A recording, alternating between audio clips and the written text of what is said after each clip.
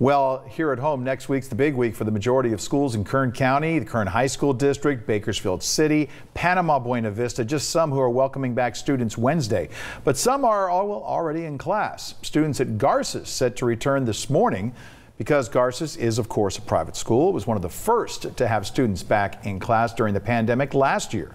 The fall sports season also getting a jump for Garces. The Rams football team held a scrimmage last night against Clovis North and Kennedy. Now, in case you're wondering, Bakersfield Christian also started its school year already. They kicked things off this past Wednesday.